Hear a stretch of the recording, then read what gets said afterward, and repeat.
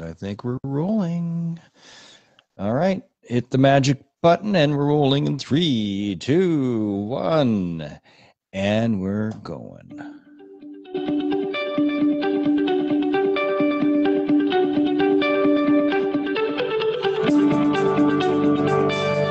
Thank you for tuning in to Operation Tango Romeo, the Trauma Recovery Podcast for veterans, first responders, and their families. We are on a mission to save lives and relieve pain by making help for PTS injuries easily accessible. The vision of a world where the path to recovery is clear. I am your OPSO, Mark Meinke, and this is Operation Tango Romeo, the Trauma Recovery Podcast.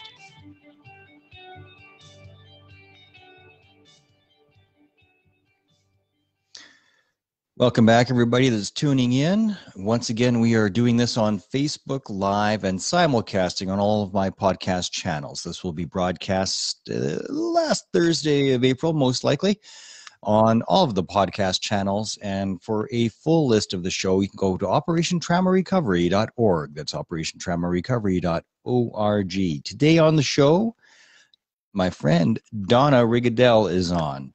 And thank you so much for being here, my friend. Thank you for giving me the opportunity. Thank you, sister. One of the topics that is undercovered on Operation Tango Romeo is MST. I've had one lady out of the States on, and that's it. So it's not completely ignored, but we've got to cover it more and more and more. And then now, of course, in the news with General Vance, it is starting to come out. So I guess that's a good thing. It's a mixed bag. I'm super proud of those that have come forward because clearly, something's working. They felt supported enough to come forward, and that's great. Of course, I'm still sick and tired of hearing about our leadership behaving badly. So that's the bad side of this. And it's always been there, hasn't it? Well, as we were chatting before, I originally came to the military in 1993 and I came back in 2006, and I can say that I've never not had it around. So at least that long. Are we getting better? We are. We're not getting better fast enough, and there are certainly several key pieces still missing. Are more and more people coming forward? Yes, more and more people are coming forward, but one of the pieces that's really missing that kind of is heartbreaking is that we're not training people how to support them when they come forward. So it's some people are getting what they need and are then able to sort of start healing, and others, unfortunately, are sent directly down the path of more pain and suffering. Is that a big part of that, a lack of empathy for people? Is that where the lack of support is coming? I think some of it is a lack of empathy and understanding just how bad the problem is and how it affects the person and how it really insidiously gets into and seeps into every aspect. But I also think that it's just a lack of understanding. The actual way to support somebody is pretty simple. And I don't think that there's a lot of malice behind the inability to do it. I just don't think they know better. And that's my hope, obviously, is that it's born out of ignorance, not malice, and so therefore it can be fixed. Well, what are the top 3 do's and don'ts of support? The top 3 do's and don'ts. I believe you is the number one thing. I believe you, or I'm sorry this happened to you. Whatever feels more natural in your mouth, that's what you're going to go with. Remind the person that it's not their fault, because it isn't. And a lot of those victimized carry this guilt around, and it's not theirs to carry. They need to put that burden down. A lot of people feel like they're going crazy. The reactions to being sexually assaulted, especially in the military, because it's such a family environment and you depend on each other so deeply, can vary. So you have to remind somebody that, however they're feeling in that moment is normal for them. And their brain will process it however they have to process it. And it's okay. They're not going crazy. They're going to get through this. And the last one, and really important, is that they're not alone. The biggest don't by far is any question that starts with the word why, just wipe it out of your mouth. Because no matter how well-intentioned, no matter what the good place it comes from, it will always put the blame back on that person in some way. It doesn't matter. I learned that lesson with my own mom. My mom came and disclosed an incident to me. And my response back, super well-intentioned, I can explain what I meant by it, was, why didn't you tell me sooner? And what I meant was, oh my God, Mom, you've been carrying this around alone for so long. I wanted to be here for you, and I wanted to support you and be able to help you through this. What came out was, well, why didn't you do this? And it's a light blame, but it's still a blame. And when I realized what I had said, I immediately apologized and then explained what I meant by it. But it's really important. Victims are not fragile flowers. They're not delicate little creatures made of glass, especially victims in uniformed services. They've gone through the same tough training as everybody else. I call them, badass or tough as nails, if you want to go it that way. They've had to do a really tough job with this extra trauma on top of it. Just imagine that for a second. A lot of these people carry this for days, weeks, months, years before they ever talk about it. So they have to continue on the course when the instructor has done something inappropriate to them. They have to, continue to work with that fire team partner when they've done something that's inappropriate to them. That's incredibly hard. So respect that strength. They don't need you to baby them. What they need is support and understanding. What are some examples of people crossing the line but not realizing that they're crossing the line? I mean, straight up rape is easy enough. It's like, well, okay, well, we can all agree rape is bad. Rape is bad. Rape is bad. But what are the other things where people think, well, that's just teasing, or that was just fooling around, or that sort of things? I know that there's a lot of that going around that trivializes and diminishes. What are some examples of that? I can give you an example of a woman that I know, and she's definitely a badass. She's a helicopter pilot, female. She's amazing. She took the Survival at Sea course. And the way this course is designed is that they spend a certain amount of time in classroom, and then they break into raft groups and then spend some time on a raft in an ocean with this group. And then they spend some time alone, and they have to sort of go through their drills. And nobody knows how long they're going to be on these rafts, because obviously if you knew, you'd be like, oh yeah, we only got another 30 minutes, we can do it. So it's sort of, it's out there and nebulous, not sure.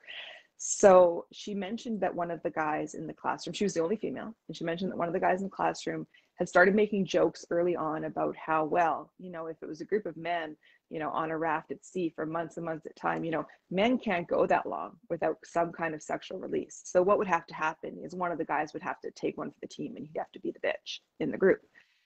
And everybody sort of laughed, and she said, and I laughed too, because it was kind of a break in sort of the really long and dreary subject, and fine. And then when they broke into raft groups, it so happened that she and he ended up in the group together. And he was like, oh, thank God we got the one girl. So none of us have to be the bitch guys because we got the woman.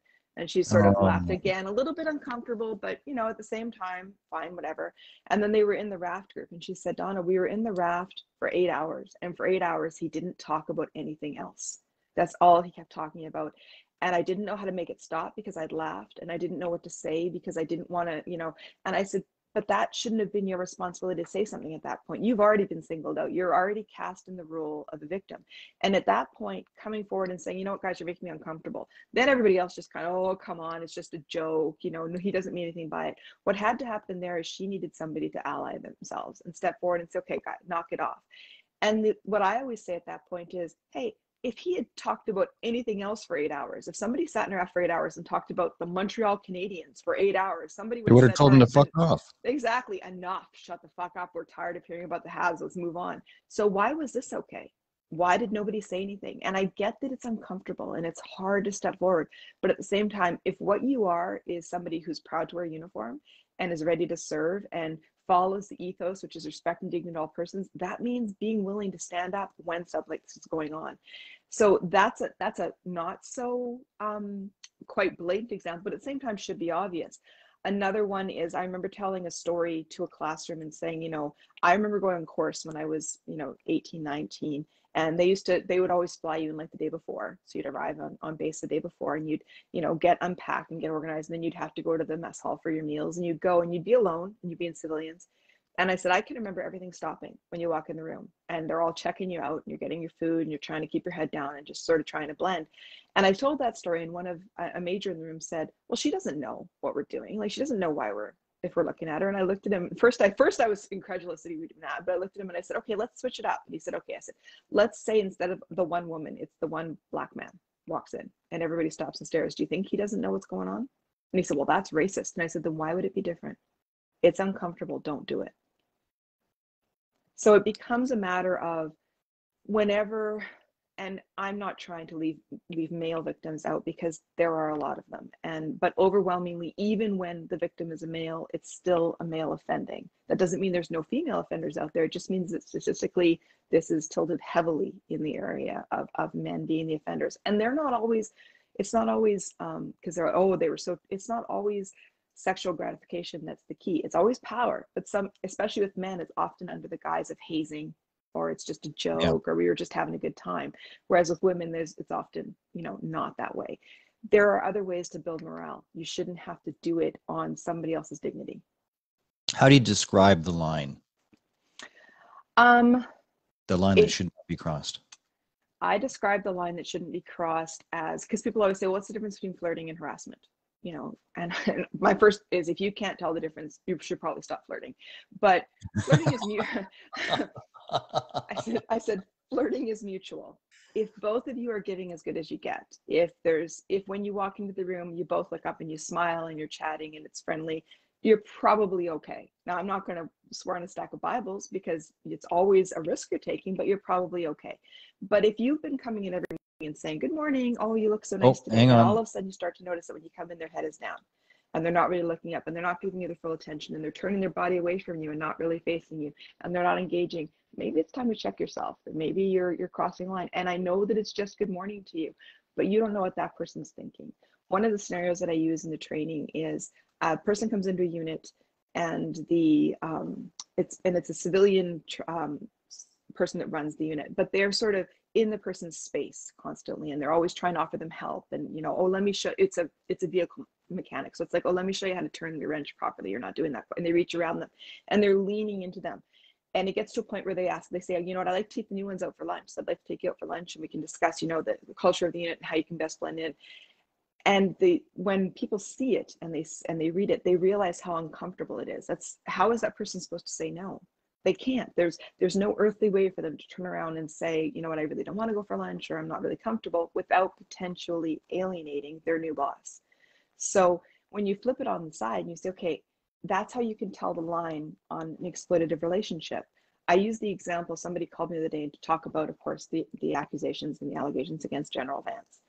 And they said, well, everybody says that the relationship was consensual. And I said, okay, let's play this out for a second. And I said, first of all, let's assume that all the allegations are true. Okay, because obviously the investigation is still ongoing and I don't want to put words in anybody's mouth. But let's say, for the sake of argument, all the allegations are true.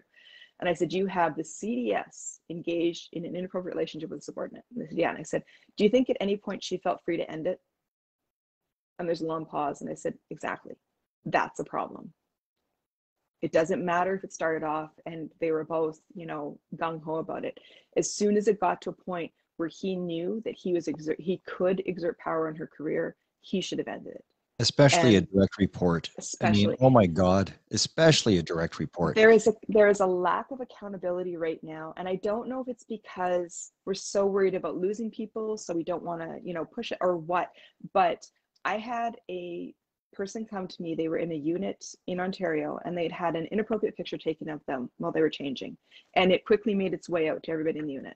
And I said, well, she said she went to the chain of command. I said, what did the chain of command say? And she said, well, they said they couldn't do anything. And I sat back and I said, bullshit. And she said, what? And I said, what's wrong with holding you in a meeting and saying, if I catch a single person forwarding, saving, talking about this picture, you will be charged, and then follow it up and do it. I don't care if you catch the CO with it. Charge that person. It would only take one or two, and quickly everybody would realize that they're serious, and that picture would go away. It's not rocket science. We have an organization that has this incredible tool of power and the chain of command and the ability to use it positively, but there just seems to be reluctance to actually do it. So it comes down to, we need to empower our leaders to be able to do that kind of thing without necessarily having, reprimands on their files now, and be able to exert that on people properly and appropriately when it's needed. I'm going to ask you the tough question now. Sure. And it is tough. And it's one that needs to be talked about more, which is the impact on people's lives from MST, the effects, the symptoms. What does that look like in somebody's life? How does it change their life? I can tell you that for me, I joined the reserves when I was 17. I got out when I was 21. When I joined when I was 17, I wanted to be a doctor. I was hoping to maybe do that through the military and go through the MOTP program. At the time, I didn't know what the program was called, but I knew that I could do that. I left at the age of 21, completely devastated. I'd gone on a course, and I had been sexually assaulted by an instructor.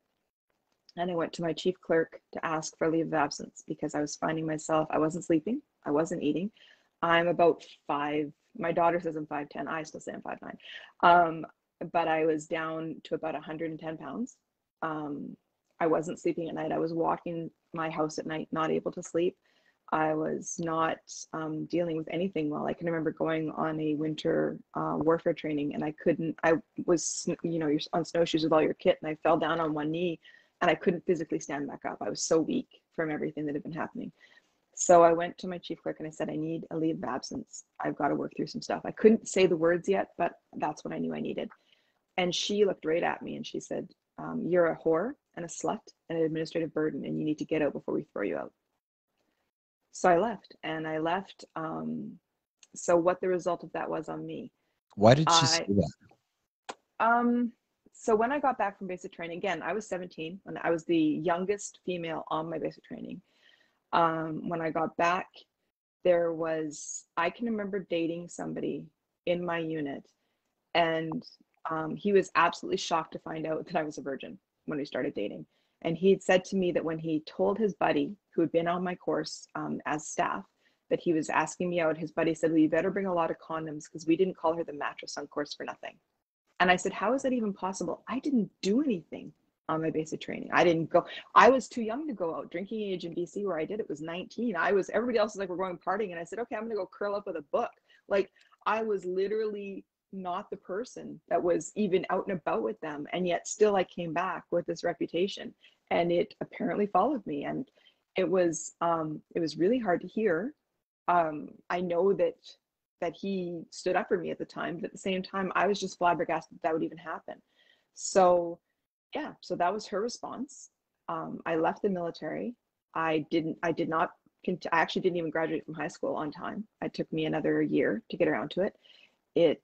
I ended up in a relationship and in a marriage that was very toxic, and I didn't set up good boundaries, and it ended up devolving into really an emotionally abusive relationship. Actually, when my marriage split up, I can remember a fight we were having, and him, because at that point I'd come forward and said that this had happened to me, and his response was, you should have told me you were sexually assaulted because I never would have married you if I knew you were broken. Jesus. Yeah. So I packed up my daughter and my dogs and everything, and we moved across Canada in 2017, and we left, and now we're healing. My daughter has secondary PTSD from the toxic and abusive environment that I wasn't aware enough to understand. There's studies done on trauma victims, and what they say is because we spend so much time at that really heightened vigilance, we miss red flags that you would normally see earlier because we're watching for the big ones, and we're always feeling like on edge. So because of that, we don't recognize when something should be pinging our spidey sense and telling us that this could be dangerous. So that's why victims often say, what do I have victim tattooed on my forehead? Why does this keep happening to me? That's why. It's not that you have it's that you don't recognize the signs because you spend all of your time at that level, so you don't notice the difference when everybody else's emergency is just our standard operating speed. Exactly. So I actually described it. It took me a while somebody said, well, what does PTSD do in your life? And what is it like? And I said, have you ever read the article? There's an article, a sound that they use in horror movies. And I said, it's lower than your conscious understanding. You don't hear it in the same way, but your body hears it. And I said, and it's a sound that's designed to make you uncomfortable. It's at a resonance where it puts you on edge. And they do that on purpose in horror movies to put you on edge so that you're ready for the scare. And I said, it's like living life with that all the time. You're always on edge and you're always ready for something bad to happen. But in that, bad things happen more often because you can't recognize them in the early stages because you're already there. So that's what it's like. So it derailed my dream. It derailed what should have been, I should have gotten into a healthy relationship and been in a better place. I would be retiring right now from the military with a full pension if I had gone in and been full, at the time that I wanted to. So it basically completely changed the course of my life. I am now soon to be 45 in less than a month. I'm in a medical release process from the military due to PTSD, due to military sexual trauma. I suffer from the same problem that a lot of, and I don't know if this affects men the same way. I know it affects women. I have a hard time going to the gym and staying physically fit or working on my physical fitness because it comes with the scare that as you make improvements on yourself, therefore making yourself more attractive, you run the risk of crossing potential predators more often. Even though we know, and I know logically, sexual assault has nothing to do with physical attractiveness, it just comes to a point where you're like, I don't want to attract any more attention. So a lot of people put on weight, won't put as much effort into themselves because they're like, if I'm unattractive, then people will leave me alone. That's not entirely true, but at the same time, it becomes a point where you're not able to do good things for yourself because one, you don't think you deserve them, but two, because if I do and I, make these self improvements, what if that brings bad people into my life? I don't want to do that. So you end up sort of insulating yourself against that through your own lack of fitness and lack of self effort, which is really sad because we all deserve to be the best versions of ourselves. So I'm going to be medically released from the military probably in about a year. We'll see. I know that there's some interest in what we're working on now, so we'll see what happens. But I intend now to apply to medical school and be a 46-year-old, freshman in medicine. So it's scary because, I have all these 20-year-olds saying, I don't know, maybe it's too late for me to pursue this dream. And I want to say, fuck off, like, seriously? So, I'm going to do it. I want to be a trauma-informed healthcare provider. My main goal in life is to continue to advocate and be an activist for better victim support and helping get at the roots of that sexualized culture. So if I can do that with doctor in front of my name, I will. So, a doctor of psychology, or? No, I want to be a trauma. I want to be I want to be in the emergency room when people Okay. come in. I want to be there because when somebody comes in as a result of sexual assault, I want to be the first person to disclose to because I want to support them and I want to get them back on, I want to start them on the path to healing, not only physically, of course, but also mentally and spiritually. Sometimes our greatest challenge can become our superpower. And that is what created Tango Romeo, and that's what created Survivor Perspectives Consulting Group. Tell me about your group. We were brand new because a lot of people are like, we haven't heard of you yet. And I said, well, yes, we started, what day is it today? We actually started this last week. We had a loose group of survivors already talking, but inventing about our continued exhaustion of hearing the chain of command and honestly watching them spin their tires for so long. I went to them and I said, I have my little group and we were talking about what we could do. And I said, well, the government's not, this chain of command is not talking to survivors. And they need to be engaging with us and saying, what is better wording than what we're using? Does this policy make sense? Can you look over our thoughts for this and see if there's a way that you can consult on it? And I said, but of course the issue with that is they don't know who to reach out to. They don't want to reach out to somebody and re-traumatize them either. So they need to find not only survivors, but survivors that are long enough into their healing that they're prepared to now come back and do it in an empowering way. So we knew that where we were and we knew where our skills were. So we have a designer, we have some staff officers, we have some NCMs, and we're all kind of working together on making this happen. So what we want to do is help the chain of command, first of all, not continue to shoot themselves in the feet by, saying the wrong thing and alienating the survivors out there and causing more pain to the people that are still in. But also, I have a course. Now I've taken a lot of training in both victim support and in sort of the roots of, we call it the roots of gender violence, but the same roots are with racism. Any sort of hateful behavior has the same kind of start. So it's examining those roots of gender violence. And again, you said it yourself, people have an idea what a rape looks like. Okay, we know rape is bad. We will stop rape if it's happening. But it comes down to rape doesn't happen immediately. There's all these steps leading up to it. And maybe it starts with a joke. Maybe it starts with, a picture being circulated. Maybe it starts with all this kind of stuff. So how do you intervene on that? Well, in the past, the chain of command's products have been things to the commanders like, okay, so when a victim comes to you, be empathetic. Okay, what does that mean to, a battle-weary CO who's just gotten back from operations? Be empathetic to what? What do you want me to do? What does it mean, and how do you do it? Exactly. And it's not rocket science. It's fairly simple, but it just comes down to teaching it and drilling it the same way that we do anything else in life that's important. I refer to it as first aid for a very specific kind of injury. We're not trying to You make just froze on doctors. me. We're not trying to make surgeons. Oh, sorry. Got your We're back. not okay. We're not trying to make doctors or surgeons or anything else. What we're trying to do is say, if somebody presents to you with this kind of injury, how do you stop the bleeding in that moment and then get them to help? Well, this is how you do it. You tell them right off the bat something along the lines of, I believe you, or I'm sorry this happened to you. Because a lot of survivors don't want to come forward because they worry they're not going to be believed. They worry that somebody's going to say to them, that didn't happen, I don't believe you, whatever. So right away reassure them that you're on the same page, that you understand that they're in pain and you're ready to listen. Then it's none of this is your fault.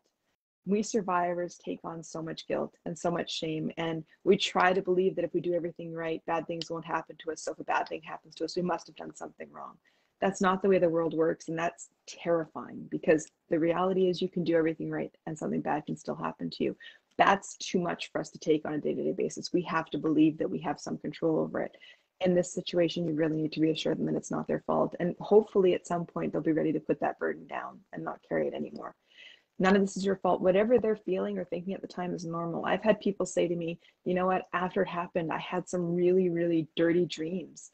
Did this, and men, victims that are men particularly suffer from this, because a lot of times their bodies will respond physiologically to the attack. And they're like, I ejaculated, I got a hard on, like the feeling itself was pleasurable, but it was totally offensive to me. Absolutely. And I understand that. And it's not you that enjoyed it. It's just your body responding to a stimulus. So whatever you're feeling about this is normal. Your body is processing it and your mind is processing it however it needs to. And the final one is, you're not alone anymore. This is a very lonely place to be a survivor, a victim coming forward. It changes the way people look at you in a really horrible way. And that's hard to see and it's hard to feel. So you need to remind those people that, you know what, there's a whole, I mean, for lack of a better, there's a whole army of people ready to support them and ready to get them through the next step. I think we talked about General Vance before I hit record. Wasn't it before I hit record? I don't think so. Well, let's circle back to it. I want to drill down a bit. So people will be looking at the General Vance situation and going, well, it was a consensual relationship. My response to that is always, do you think especially once he was obviously CDS, but once he was in her direct chain of command, do you think she was ever at a point where she could have ended it? Yeah. No. The example from my life is I had an instructor on my basic training attempt to order me to give him a blowjob. And when I think back to it now, I was 17 years old again. I've said that a couple of times. I was 17 years old, and I think back to 17-year-old me and what she was thinking at that time. And what really strikes me is my train of thought at the time was, how can I get out of this without making him angry? How can I reject this without offending him to the point that he's going to fail me on basic training and I'm going to have to do this all over again? And how sad that is. That's what my thought was. It wasn't, how dare you, or that's disgusting, I'm going to report you, or, that this is offensive to me, or any of that. It was, how do I make this stop but not make him angry? And that's horrible. And that's what I think about when I hear about the General Vance stuff. It's, you know what, even if she got to the point where she was like, you know what, I really need this to stop because it's affecting me, it's affecting my career, it's impacting my life in so many negative ways. How does she do that without making him angry? How do you say to somebody with that much power, I want this to stop? And people have to understand the CDS is the Chief of Defense Staff. So that's the top soldier. There is nobody ranked higher. No. It's the top soldier. And even if you are yourself a general, the CDS can make or break your career. Absolutely. So if you displease the king can do whatever the fuck he wants. Well, and even more than that, everybody you're else posted anything. And other people were like, well, they knew what was going on. Do you think those people looked at her without disdain? Do you think that there was ever like, you know what, if she didn't get posted, she didn't go, you asked for it, or anything she did justifiably earn? Everybody I've talked to has said she's an excellent staff officer. I sort of know her. We've emailed back and forth, but I've never actually met her face to face. But do you think there was anybody who didn't put a little asterisk beside her name when she was promoted or put on a course or got something else that maybe was considered a bit of a Gucci go, that was like, well, you know how she got that? That's a terrible thing to carry on with you. Yeah. It doesn't matter how good you are. It doesn't matter what kind of accomplishments you have. People will be saying, well, it's because she sucked his dick. And that's exactly how they say it. And it's gross. But that's why I said it that way, because that's exactly the words that are said. And, exactly. and that's how they're treated. That is how they're treated. Every woman in uniform that goes into a new unit or a new job or anything has to reprove that they're capable of doing the job. Yeah. And that's sad. I faced it myself so many times where you come in and you have to prove that you're not a bag of hammers, because everybody's like, well, she could have gotten this job because of whatever, because she's got good tits or whatever. And you come in and you're like, no, actually, and they're like, wow, you're actually capable. Well, why would you assume otherwise? Yeah. Even back in my day when we were here, our AVGP Hey, was a our back in dinosaur. the day was the same, so be careful. But I remember a warrant going with a major, but it was different trades and they weren't directly linked and there was no direct reporting going on. So it was good. And also the major was a lady and the warrant was a dude. So that was also the thing that was overlooked, because of that. But it was dodgy and it was touch and go. And I was like, well, how are they getting away with that? Because we knew that you're not allowed to do that. It's you're not allowed to fraternize within the unit, period. But at least you're not supposed to. But when there's that big of for people that don't know, a warrant is a senior NCO. It's a been there, done that kind of rank, and you're in charge of at least 30 people, at least. Mhm. But a major can be the 2IC for an entire battalion, and they could be the Absolutely. second in charge for a couple thousand people. So that's a big difference in rank. I think the only way to do it, because here's the thing, and I know the no fraternization rule. I'm well aware of it. I've heard it a lot. But as long as you're going to have people working together, you're going to have people building relationships together. Yeah. I mean, it's going to be the way of things. So how do you do it in a way that's transparent and um, less fraught with peril, for lack of a better way to put it? A transparency would be a big one, making sure that neither one is in control or able to influence the other's career trajectory. But I think that it has to be really out in the open, and I think it has to be really identified, similar to in corporations where you have to disclose your relationship to human resources, and they make sure that your paths don't cross that way. When I was, before I was married, obviously years ago, I did date somebody within my unit. We were together for 2.5 years or so, and he was one rank, usually one rank. At one point, he was two ranks because still one rank above me. But we were never in each other's. He was always attached to somebody else. He always worked with a different group of people. And when we were at work, we were at work. Like I referred to him by his rank, and he referred to me by my rank. And so much so that somebody actually commented once and said, "I can't believe that you guys." And I said, "Why? We're at work. When you're at work, you're professional. Period. Yeah. This doesn't cross into this, so you don't mix the two, and you're careful not to mix the two, and there is a way to do it and be above board with it. But that was clearly not the case if the allegations are true. So I think that if nothing else, we need a leadership that is more accountable to that it's not, do as I say, not as I do, that everything is out in the open and very transparent, and making sure that there are guidelines to follow. And yeah, it does mean, guidelining people's personal lives a little bit. Well, if you want a job where you're 24/7 in the job like ours, then that has to be that way. So I think that there's a way to do it properly and safely, but obviously was not in this case. When you suffer a traumatic injury, it is something that you just can't shake off. People say, "Oh, it's all in your head." Well, it's in your soul, man.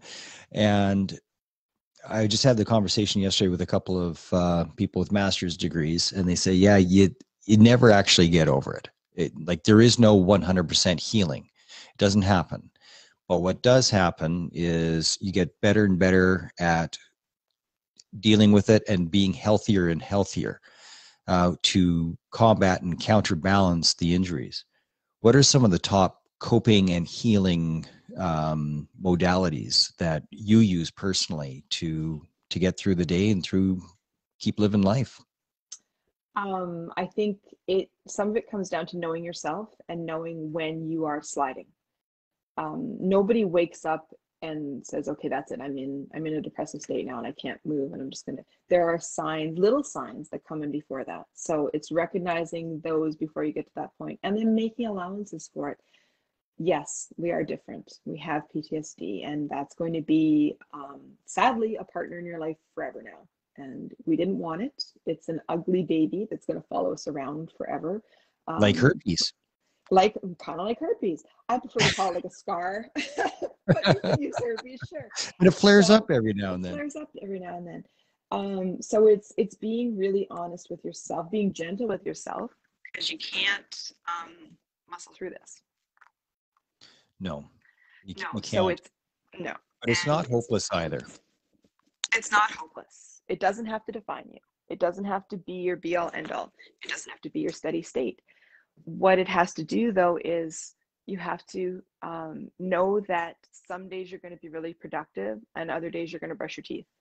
So know the difference. Don't beat yourself up on those days where you're dealing with stuff. Sometimes it helps me when I can come to a cause of it.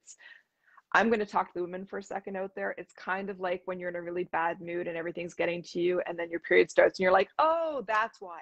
It's sort of like that, where everything's getting to you all of a sudden and you're feeling really edgy. You're like, what is the matter with me? And then you're like, wait a second. Right. Okay. I just realized it's coming up on an anniversary, or the weather's right. And this is how the weather was that day. Or I just saw somebody wearing a blue t-shirt and that reminded me. So sometimes it helps when you can find a logical reason to why you're feeling that. At least it helps me, because then I can say, okay, that's why. I'm not crazy. I'm processing. Got it. Okay. So cut yourself some slack on those days where you can't do it. And that requires, sometimes you're going to have to lean on your friends. I've had to educate my friends and family very much on what that means. I was once upon a time, kind of the life of the party, the really funny one, and, the one that keeps all the conversations going. And sometimes I'm still that person, but sometimes I'm not. So when, your sister says too, I really want you to come out and meet my work friends. I've told them you're really funny, which by the way sucks. Don't ever do that to people, because then they're like, God, I got to be funny too. So, and my response to her was, I'm not up to it. And she says, oh, come on. Can't you just, I'm not up to it. Oh, just, you'll feel better once you go. No, I'm not up to it. I barely got out of bed this morning.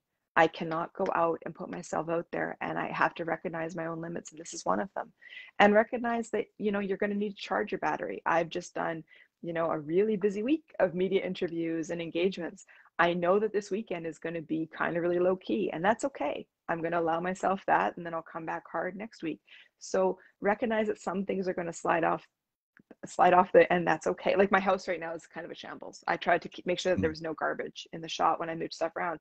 I know that I'll get to it. It doesn't stay like this. I'm not a hoarder. It's going to be okay. But right now it's going to be messy, and that's okay. And I'll get to it, and we'll clean it up, and we'll get it back up to speed, and we'll be good. But that was something that had to give. So it gave a little bit, like you make yourself shortcuts. My daughter and I both have disordered eating because of trauma. And I know that. So yesterday was a bad day for eating. I think we sat down for one kind of meal together and then everything. So I have in the pantry meal replacement shakes. So if nothing else, I know before I go to bed, I have to have one of those because your body needs it. So you make sure that you get that down the hatch, and then you can say, okay, tomorrow will be better. I'll make a better effort tomorrow. And you try. But you give yourself little tricks like that, little shortcuts like that. You're kind to yourself, you're gentle to yourself, and you have to be ready to ask for understanding from others. And that can be really tough because, like I said, it kind of changes the way they look at you. But at the same time, you have to. You can't It's go such through a life without your fails. delicate balance between making excuses and taking responsibility, and being kind to yourself. It is. It's this constant struggle of, no, it's okay for me to underperform today because this is the best I can do today, and just It being okay is. with it and letting it go, as instead of feeling extra shitty all day, because not only are you not getting it done, but you feel shitty about not getting it done instead of letting it go. You know what, though? I will say to everybody out there suffering from trauma, a great equalizer is going on right now. I've had so many people reach out to me and they're like, I don't know what's wrong with me, but we've been on isolation and lockdown and this and this and this. And I say, that's your body's trauma response. And there's just a long pause. And I said, welcome to it. Find somebody nearby that's got PTSD and they'll give you some coping strategies, because guess what? You're having it too. Like right now, there is really a global trauma experience going on, and everybody's going through it together. So, what a great way to now say, hey, remember about halfway through isolation when we were all suffering and having a really hard time with it? That's like it is for me every other week or every couple of days or every day if you're that at that point in your recovery. So, it's a good way to ask for some understanding because they've got it now. It's just a matter of tapping into it. Donna, I think we're about there, but we're going to have to do this again and swing around and have you back on. But thank you so much. Is there any parting, if you were to put a message in a bottle for future generations, what would it say in there? For future generations, what I would say is be kind to yourself, recognize when you're having off days, use the days that are good to their maximum potential, and remember that you are not defined by your trauma, but how you rise up and what you decide to do with it after. And it's okay to take some time off to heal, but don't stay there. Make sure that you get some closure, however, whatever that means for you, and then start to chase back your life and start to pull back the parts of yourself that you miss and that you want to keep, and that you're able to, and the rest of it, you got to let it go. I totally ripped off the message in a bottle thing from my friend Sonia Morton Firth. So you have full credit, my friend. That works for me. All right. I'm going to do the closeout, which will end us, and then I'll give you a call back. Let's chat a bit more. Sounds good. All right. You're listening to Operation Tango Romeo. Thanks for tuning in.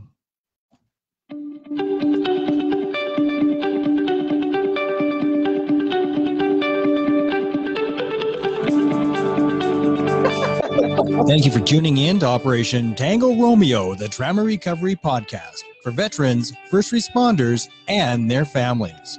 We are on a mission to save lives and relieve pain by making help for PTS injuries easily accessible. The vision of the world, the path to recovery is clear.